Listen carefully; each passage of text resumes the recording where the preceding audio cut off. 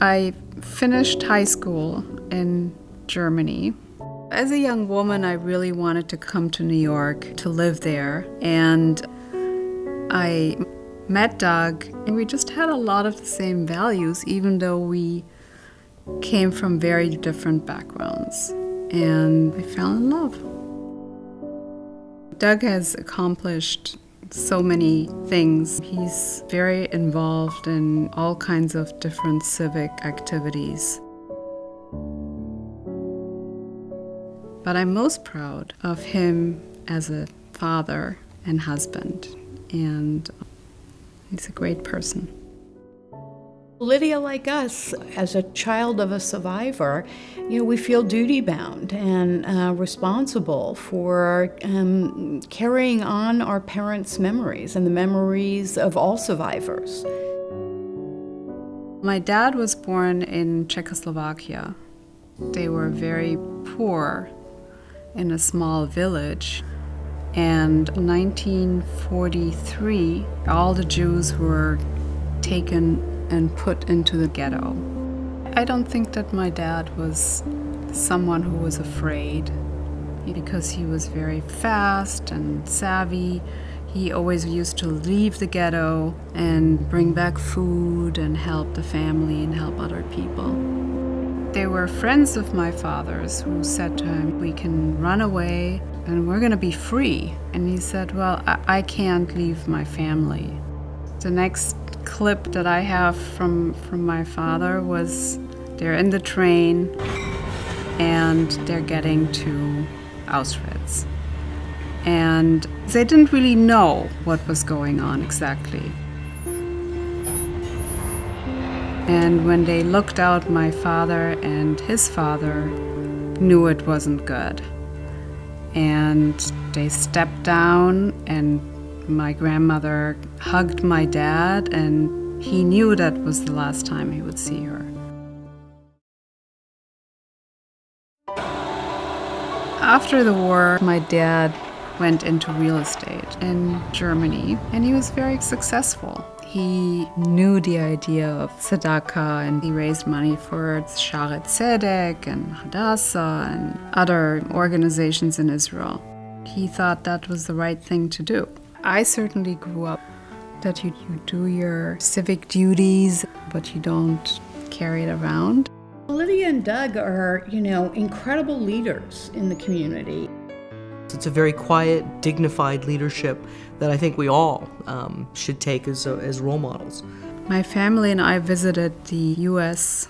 Holocaust Museum in Washington with the whole family, and it was an incredible experience to be there with my dad and for him to explain things to us and for the kids to be there. It was really, really exciting. When I came back, I wanted to do something with that. What attracted Lydia to the board of the Holocaust Center was her own sense of continuity with the past. And she articulated a focus that underlined the importance of educating high school students about the Holocaust. And that vision led to the Day of Learning. The idea was to bring kids from different schools in the area and make a day of Holocaust learning. I just jumped in and said, okay, let's do something together. As a teacher in a Catholic high school, I think that the Day of Learning offers kids a very good opportunity to study the Holocaust and other contemporary issues. They learn about aspects such as resistance. They learn about other genocides that have occurred. More and more rights were taken away from Jews. One of the most emotional classes are the speakers who come and talk to us who are Holocaust survivors. A6374 tattooed on my lower left arm, and these took place and substituted for our names. reading from a textbook, it's really easy to forget like what the actual experience that people felt is, and actually being able to meet that survivor and actually listen to her testimony kind of changed that to me. It made history more personal to me. It's not just something I'm looking back at anymore. It's something that I know people have lived through, and it just connects to me better. That's why it's so special to me now. During the death march, I used to say, just hold on another half hour. Not just me, my sisters too. We encouraged always, just stay alive, just hold on. And we told all kinds of things like... These survivors, it was more like a conversation. They took questions, it wasn't just one-sided. And that really affected me and made the story all the more profound. I want to know, how did you meet your wife? We're in our 13th year and we have grown tremendously. We have about 750 students from 100 schools. This event is usually on a Sunday, and it's remarkable that these kids want to come where they could be hanging out with friends and doing different things. I want to show you my book. They like to hear, they like to know what happened. They like to know what did we do in the forest. And I do tell them, By telling them the story, it makes for them more real. Anytime before that and after. The Day of Learning represents perhaps the last opportunity for survivors to talk to these kids. The survivors are few and far between at this point, and having the opportunity to see a flesh and blood survivor sitting there telling you their story is irreplaceable. After my dad's passing, we decided to name the Day of Learning in his memory.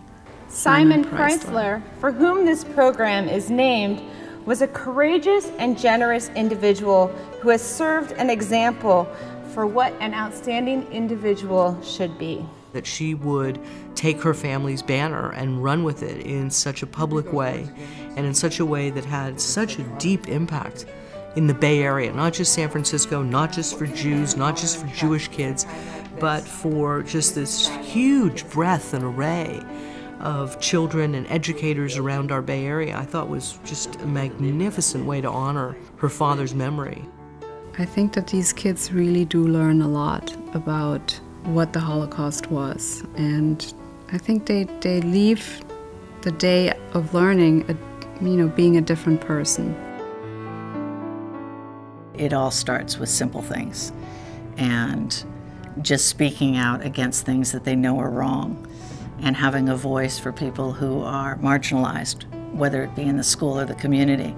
When we think about the rise of anti-Semitism all over Europe, we think about ways in which to respond and reach out, and the Day of Learning is a precise antidote to the prevailing anti-Semitism that we see today. It's a day of learning, and it's a day of learning about the Holocaust. It's a day of learning about human behavior. It's a day of learning about contemporary issues, and hopefully something that they take away will change something in their own behavior. I would very much like to see this program in other cities, in other countries, all over. And that would be my dream.